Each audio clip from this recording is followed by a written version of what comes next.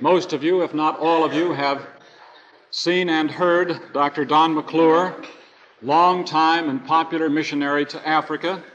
First went there in 1928, and Don, I don't think you can imagine that 40 long years have passed since you first set foot on that dark continent.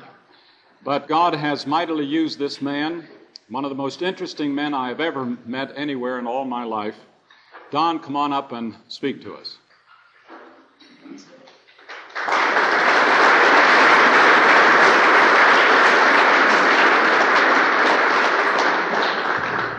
Well, let's get located first of all. I've been living way up in the upper reaches of the Nile River Basin in the South Sudan and western Ethiopia.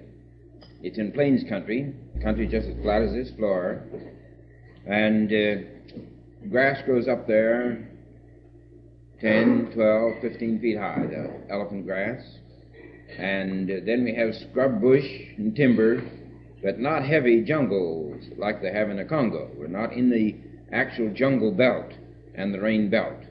So that's the type of country. We live up there among 25,000 people, the only white men in the whole area among all these people, and we've had a wonderful time. They're very cordial people, very much interested in us, and easy to work with. Well, we have to make our own way up there. We have one steamer comes in once a year during the month of July and August. Perhaps 2 or 3 steamers will come, but that's our steamer season, bringing in our supplies for the year. Our nearest butcher shop is 800 miles away, and if we want a hamburger, we have to go out and slice it off an antelope. We run a clinic there, and this clinic, during the last 18 months, we have had more than 19,000 patients.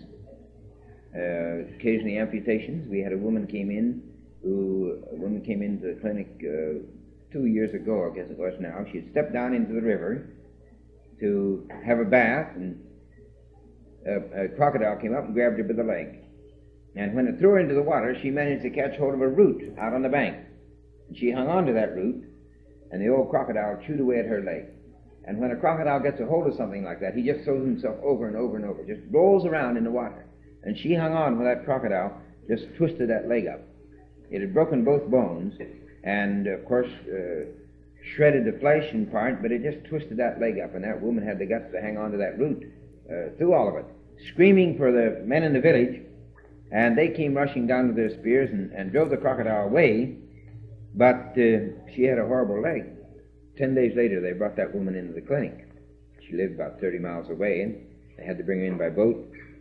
She was only semi-conscious, and, well, I took this plaster off, and such a mess I never saw in my life. Just a few tendons holding that leg on.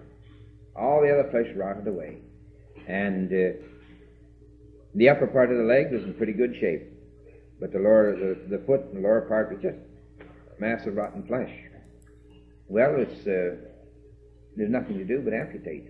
Well, what do you do like that when you're not a doctor? Well, I had a chart or two showing how to make amputations, and I followed these charts, and we cut her leg off about 3 inches below the knee, where we found some good flesh, and made a flap over the wound, and sewed her up, and 3 months later she was walking around on a peg leg, which we had whittled for out of a fence post. And she today praises the Lord that she lost her leg, because she said if she hadn't lost her leg, she never would have come to learn Christ. Never would have become a Christian.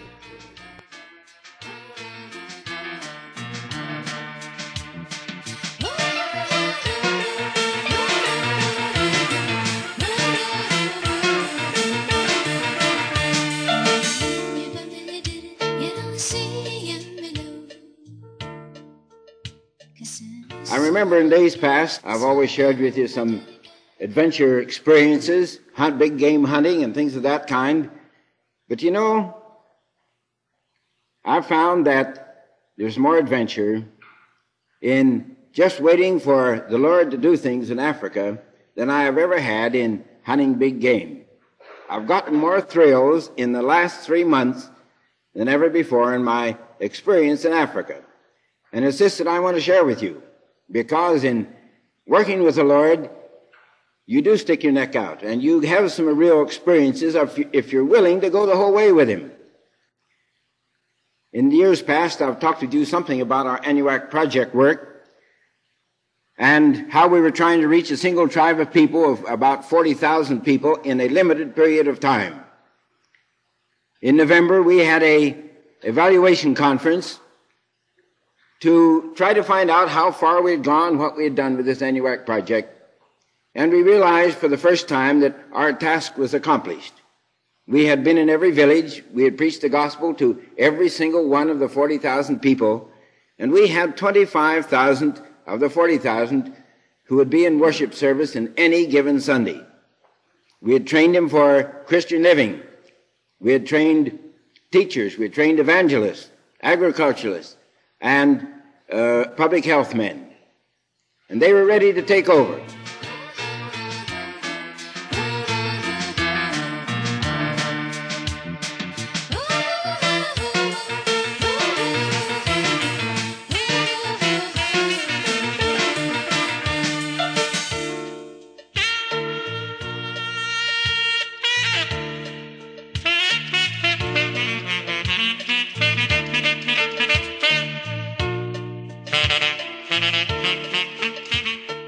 A little girl spoke to me words out there which burned themselves into my heart and which I'll never forget one day.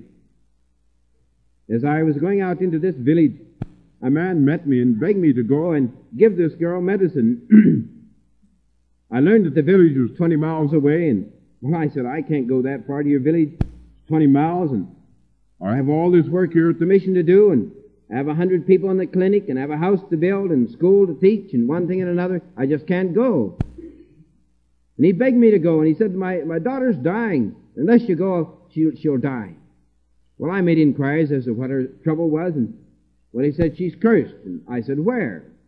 Because if you localize the curse, sometimes you can give the medicine that may suit the need, if it's in the head or in the chest or in the abdomen. Oh, he said she's been cursed all over. Well, what kind of medicine would you give in a case like that? You know what I gave him? I gave him aspirin tablets and sent him back to his village to treat that dying girl.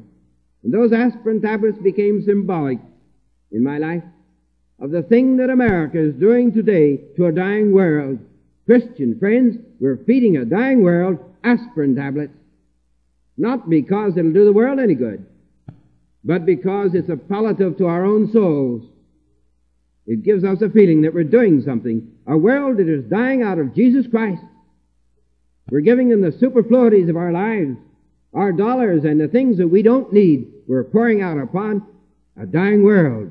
And Christian friends, it'll no more save the world than those aspirin tablets will save that dying girl. And we need to begin thinking of missions in new terms, no longer in terms of what we're doing for the world, but in terms of getting this Word of God out into hearts that don't know Him.